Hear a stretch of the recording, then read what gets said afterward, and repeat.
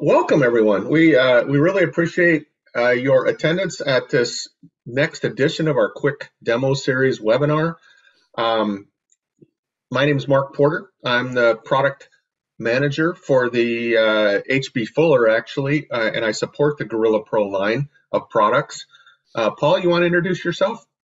Yeah, I'm Paul Allibone. I'm one of the business development managers for HB Fuller, and I heavily support the GorillaPro MRO product line as well. Morgan, you want to introduce yourself, please? Yeah, hi everyone. Thanks for joining us. I'm Morgan Flynn. I'll be like the host of this webinar, and I am a marketing analyst here at HB Fuller, and I support the GorillaPro product line that we have here that we're going to be showcasing today during today's webinar. Thank you very much. Yeah, so we are the one of the core teams of the GorillaPro line. And as I said in the communication in the past, we realize your time is valuable. So we're going to get right to the point today.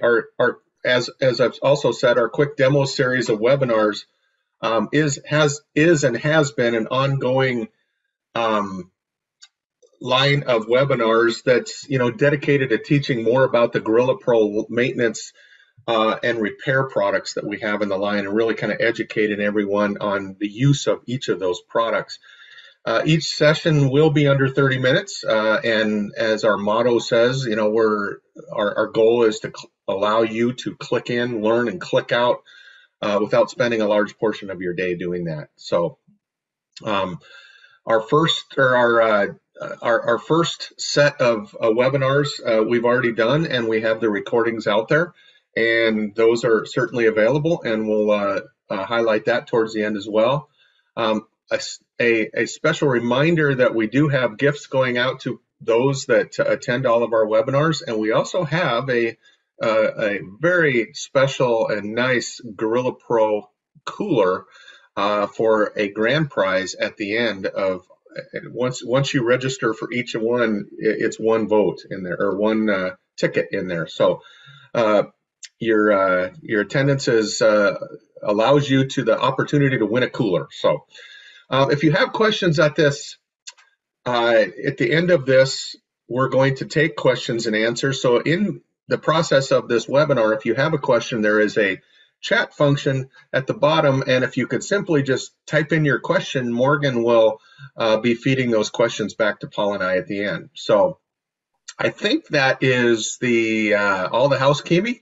So Paul, you ready to get going? Yeah, let's get it going. All right, here we go.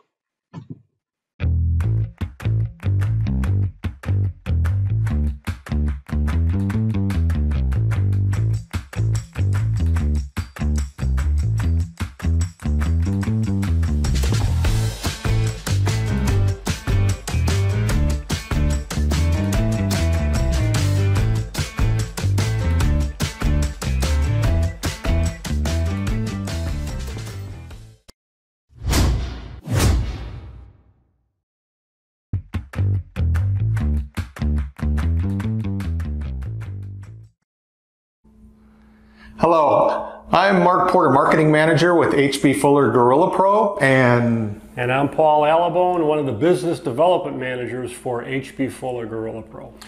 So today we're going to give you another of our series of quick demo series on our product line, on our GorillaPro adhesive sealants and lubricant line. And today we're going to focus on our epoxies and urethanes. And we got a special treat for you today. I think that you'll really like what we show you today. So as you look in the world today as to what's most commonly used from epoxies and urethanes, Paul, you see a lot of the 50 milliliter cartridges where you have the part A in one side and the part B in the other side. Or a can of A and a can of B where you've got to pour out and mix a large amount and then throw away a large amount. And in many cases they have either a lot of waste, or they have the nozzles that get the products, all stuck up in it, and then sometimes it works and sometimes it doesn't. You have to find the gun to go get it to make the whole cartridge work again. Just a lot of hassles, a lot of downtime, and a lot of waste in the cartridges. So we've got the solution, We have what we think you'll really enjoy as far as epoxies and urethanes. And these are called our double bubble applicators. So what these are is basically a series of 3 different products that we have that are set for different applications and different uses. The first one is our EP3 fast setting 3-minute epoxy. It's actually a 3 to 5 minute epoxy. Sets up very quick, and you could call this like our general purpose epoxy. And then we have a sister product to that called our non-sag fast setting epoxy.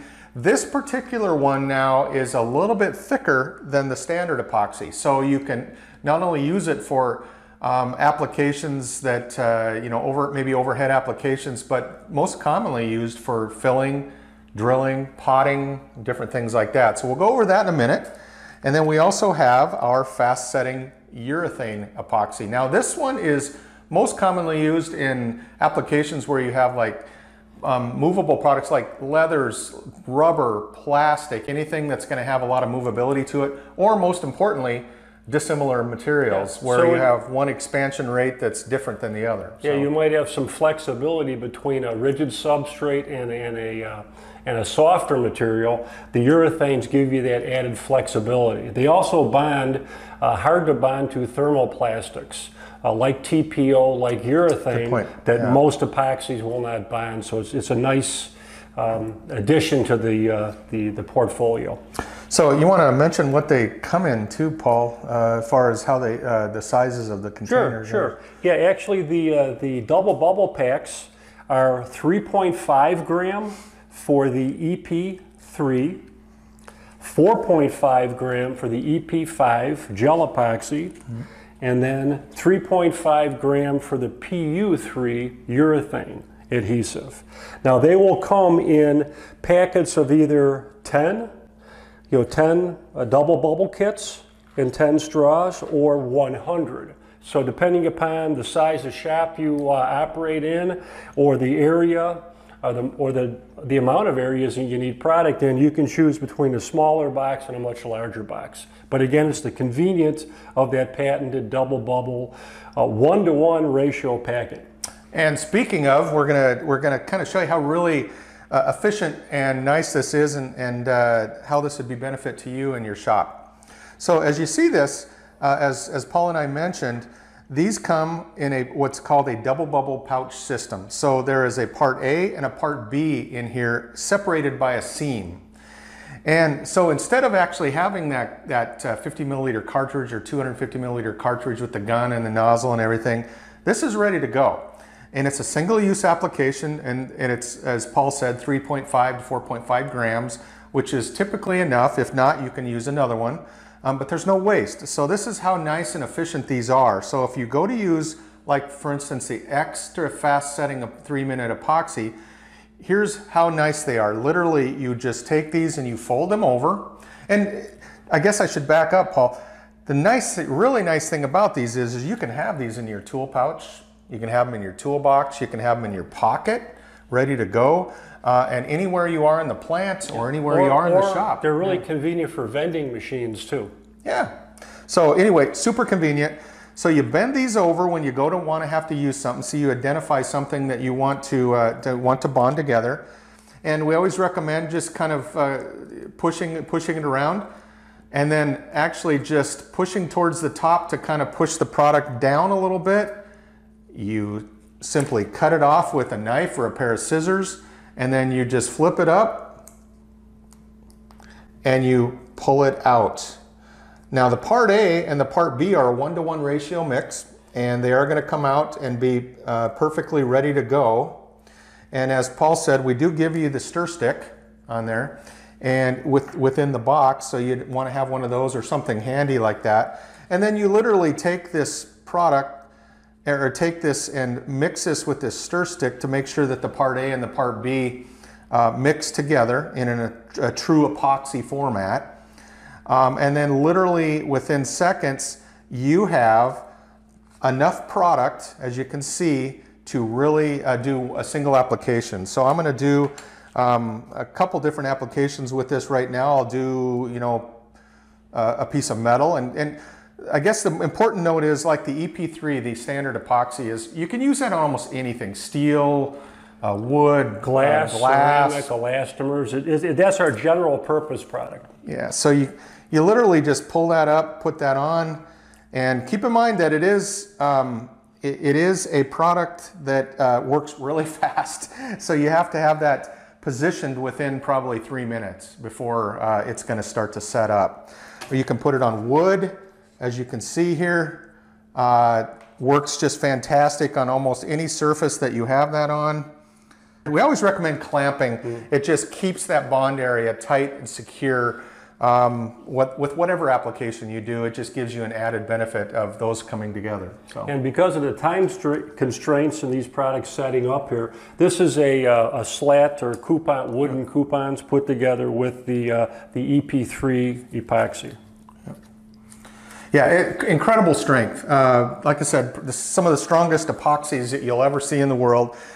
In fact, most of the time, Paul, the actual substrate will break before the bond line will break. Yeah, you'll get substrate failure. The parts are bonding fatigue a lot easier than the adhesive. So yeah, so the second one in our series, as I mentioned, was our EP5, and this is our non-sag formula. Now, once again, this is a very similar formula to the EP3 that we just discussed as far as a general purpose epoxy. Can be used on a wide variety of substrates. Most commonly used, though, as you'll see here as I put this one together, most commonly used because of its thicker version as a non-sag or filling type or potting type epoxy. So you'll notice as I put this out that on this particular one is clear, and the other part is a purplish format. Now, when you, once again, you go to mix this up, and once you mix this up, as you notice here, it actually unitizes into a clear color. Now, on this particular one, when it's clear, you know you've mixed it sufficient. So I always mix that up very, very good. Make sure that it's ready to go. And on this one here, I'm going to show you an application of maybe just filling, because this is commonly used. As you see here in this particular application, this was more of a potting type or fillet type application here that we use that for. But in this particular case, because of the nature of the build of this, that you can actually put this in there and fill a hole very nicely with that. And this will fill, I guess, Paul, any kind of rubber, the steel, anything that has a hole in it. Yeah, again, I mean, you can patch rubber, you can patch metal parts, concrete floor type applications, but any parts of a machine or a housing that break and you've got a large gap, because it'll fill that space and all that. Yeah. So the third product in our line is our fast-setting urethane. Now, the fast-setting urethane is a great addition to our line as well, because a lot of times you have urethane parts, you have plastic parts, rubber parts, leather, or most importantly, you have dissimilar parts. Let's say you're bonding a piece of rubber to a piece of glass, or a stonework to I don't know, a piece of rubber or something. Anyway, you're going to get different levels of thermal expansion and contraction, and those are going to move against each other. So you want something that's going to have not only the strength to hold those two substrates together, but you want something that's going to have that give and take. Yeah, a little bit of flexibility. High degree of flexibility. So with this one here, I'm going to do the same thing. I'm going to show you, you want to push that product around a little bit, and once again, part A in one side, part B in the other. You take that, you push that down just slightly, and just cut that open with a knife or scissors. Put that down into the, it doesn't matter what surface you use. Don't use your kitchen table. You probably won't be popular if you do that. And on this particular one, on the urethane, you'll notice that it is more of a beigey color. So when you mix that part A and that part B together, you get more of a light beige type color. Okay. And if you notice on this one here, I'm going to actually use and show you this bonding material on a piece of rubber. It could be anything though. Actually, you know what, Paul, I'm going to do? I'm going to bond this rubber to this wood just to kind of show the flexibility and the versatility of it. But so you can just put that on a piece of rubber, or you can put a piece of metal, I guess, even too, if you wanted. Let's clamp those guys. Clamp those guys together. And once again, this would be a fantastic application for this because with the rubber and the wood, you get different rates of thermal expansion and contraction. So it's going to be a wonderful product to bond them and have tremendous strength, but yet still have that flexibility within that epoxy that you're going to need. And the PU3, even though it's a 5-minute quick curing urethane, it takes about 20 minutes to develop handling strength because it's so flexible. To give you an indicator of what the products look like in a cured state, you see the EP5 gel. Okay, it's not exactly clear, it's kind of opaque, but it holds a profile, fills a big gap. The self-leveling EP3 fast curing epoxy lays flat.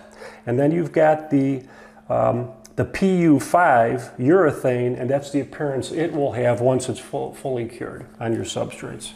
Yeah, so between the three of these the two epoxies and the urethane, we think we have given a selection of products that will fit almost any application that you would have within your shop or your industrial environment. Yeah, so hopefully the GorillaPro structural adhesive line under the Gorilla label from H.B. Fuller, well marked in a unique package, saves some time, saves some effort for you, and is viewed as a very, very convenient, easy to use solution to a lot of your applications. And eliminates waste. And eliminates waste. Literally no waste because you're using one packet at a time. If you need more than that, you can use two. So thanks so much for joining us. Hope you learned something. Stay tuned for the next series of quick series demo edition of our GorillaPro line. Thanks again. All right, so now that you've seen these products in action and you've found a few that you want to purchase, all you have to do is go over to our website, and that website is GorillaPro.com to order these products. You'll see a button at the top right corner that says Products. If you click on that products, it'll instantly pull down to several categories of our products, and you just choose the one that you want. And after that, you pull down and you find the product that you want, and there is a menu down there of distributors that you can order that from. Once you find the distributor that you want to order that from, all you have to do is hit the buy button, and that buy button will take you right to the distributor location where you can very easily order that product. And also, if you're wanting more information about our products, such as technical information or anything further beyond what we've described today, that's easy as well. All you have to do is go up to our upper right corner and hit Resource button. That Resource button will actually pull you down to 3 boxes, and if you look at the left box, it says Downloads. Now, Downloads will take you to all of our literature that we have, including technical data sheets, safety data sheets, cell sheets, and stuff. And then you just choose the category you want. If you want a technical data sheet, you pull down, and then you find the category you want to have a technical data sheet on, pull it up, and there it is. And that will be saved. You can save that to electronic file format. You can email it, you can save it, you can print it, you can do whatever you want with that. So it's that easy. Thank you very much.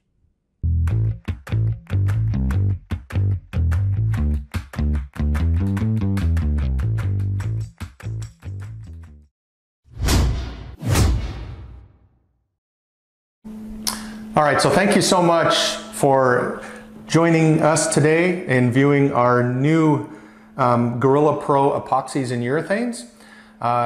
Please stay tuned for other editions of our new GorillaPro Quick Demo Series products, where we'll be demoing other products in the future. And those will be coming up very soon, so please keep an eye on our website and our communication, and you'll see some more coming through. And now, once again, we're going to turn things over to a question and answer series so we can help you with any applications or questions you guys have. Fantastic. Once again, thank you so much for sticking with us, and hopefully everybody learned a little bit more about our epoxy, our double bubble epoxy line. We're very proud of the double bubble line because double bubble is a patented and trademarked product for us, a registered trademark of ours, and we're very proud of the double bubble line of epoxies. It's very unique in the marketplace and provides such an efficient use of these types of products in the shop. And as I said very quickly, I want to reiterate, if they are single-use packets. If you need more product, you can actually just simply grab another packet, and then you have, instead of 2.5, you have 5 grams of product, or I'm sorry, 3.5, you have 7 grams of product. So it's such an efficient and easy use system. So with that, I'm going to turn it over to Morgan to really kind of let us know what the questions are, and we'll provide the answers. So Morgan, it's all yours.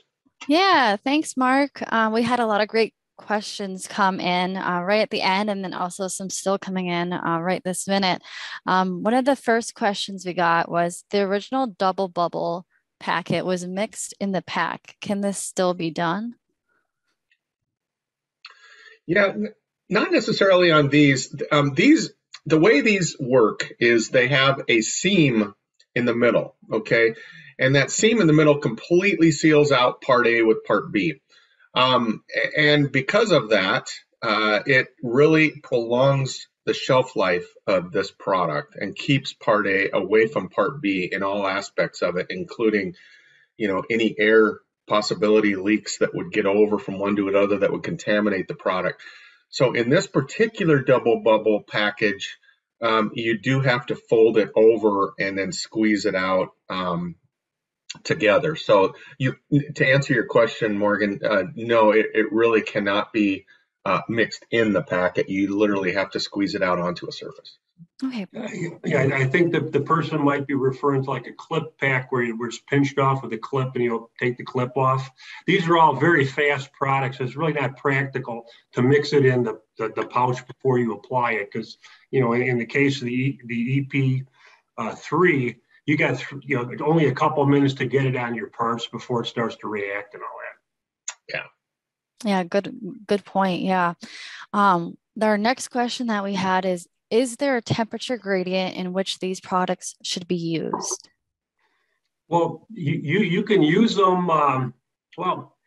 They operate from negative 65 to 250 degrees. Once they're cured and things like that. If you're using them outdoors, the cold temperature slows down the reaction. Okay, so I'd be very careful. Right now, it's 5 degrees in Chicago. It's probably colder up in Green Bay and all that. But I would use these as close to room temperature as possible. So then you get the same cure rate as we've described with the part numbers and illustrating the products on the tech data sheets. Yeah, so if I can add one thing on that too. So that's the key term, room temperature. So what is room temperature? On average in the industry, it's somewhere around that 65 to 75 range temperature. Now, what happens if you're not in that temperature range? Well, it depends on whether you're going colder than that or hotter than that. But in retrospect, it will hamper the setup time typically of how long that product sets up. And so, the hotter it is, probably the quicker it's going to set up. Exactly. So in summer temperatures and things like that, they're going to go even quicker than illustrated. Yeah. So so thermal curing, it's going to very much hasten the cure time on that. And colder, it would, and that can be a problem if you get colder and you're looking for something to set up. And you really need to be handling this product in a very short amount of time. Colder temperatures can hamper the setup time, allowing it not to set up as quickly as you want and not allow you to handle that product as quick as possible. So somewhere in that room temperature range. Perfect, thank you. And then our next question that we had come in was, can this be used for HVAC and R coils? What are they made of? Yeah.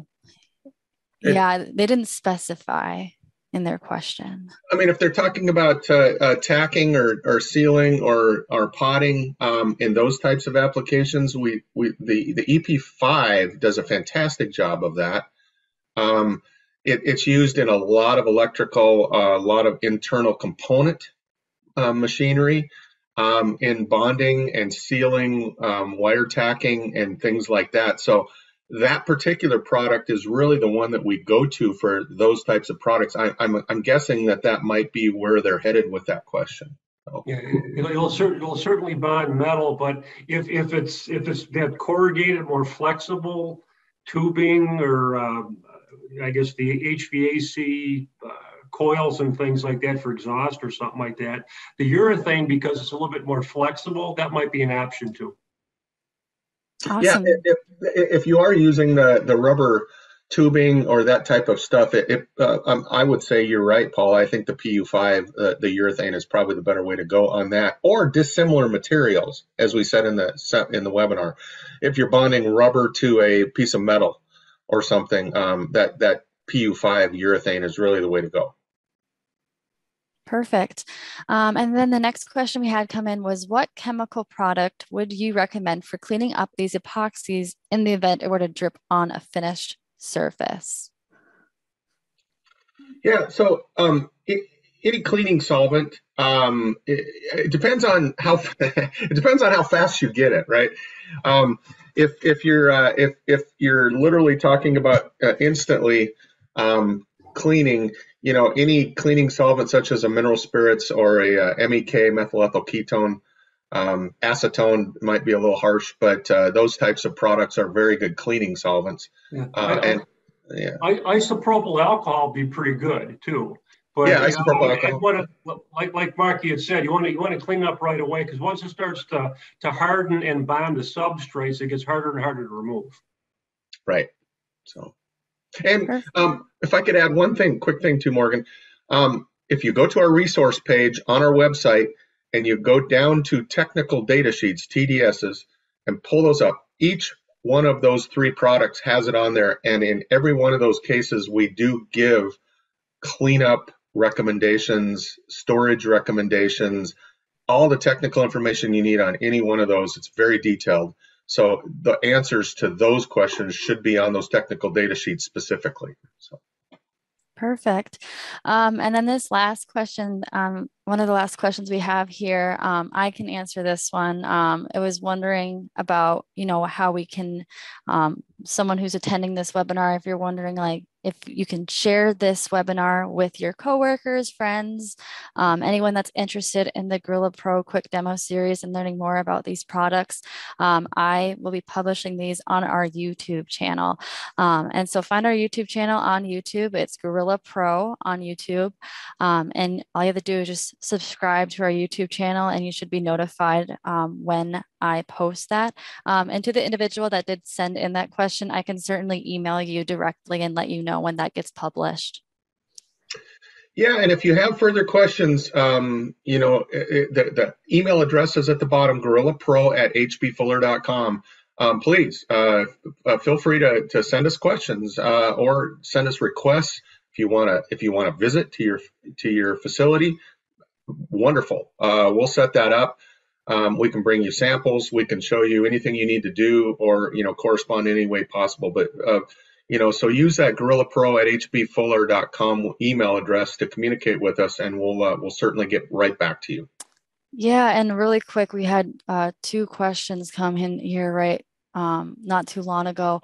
One of them was, what would you recommend for bonding galvanized steel for an outdoor application? I guess I can answer that one. You might be best with the urethane in this product group, because it is a very environmental, outdoor type of product and things like that. You've got that flexibility, and it does bond, metals, and thermoplastics and things like that. Part of the GorillaPro package that is not offered is our methacrylate series, and those are really robust metal bonders. So that would probably be the most appropriate for that particular application and things like that. But the closest one in the double bubble GorillaPro portfolio would be the PU5. Perfect. All right, Morgan, we're probably up against the time here. So yeah, now that it's 10:30, I promised everybody we'd get out under 30 minutes. So I'd like to keep that promise. So. Yeah, and if we didn't get to your question, no worries. We can certainly get back to you through email to make sure that your questions get answered. So. Yeah, absolutely. Well, we will, if you've asked a question, we will certainly get back to you, without hesitation. So thank you. Thank you, everyone, for joining. Be looking on for the invite for the next one, which is coming up within 2 weeks. And thanks again. Have a great day. Yeah, thanks, everybody.